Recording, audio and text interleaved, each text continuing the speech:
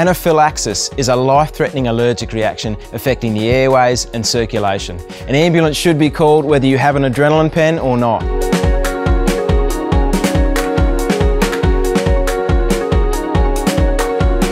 Lay the person down if possible, but if breathing is difficult, you should sit them upright.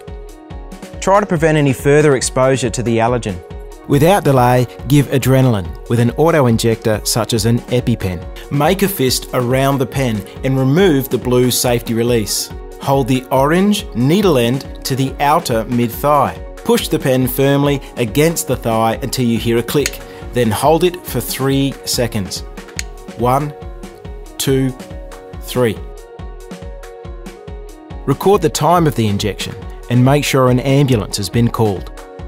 Remember that adrenaline is not a cure, but it should hold off the life-threatening symptoms until an ambulance arrives.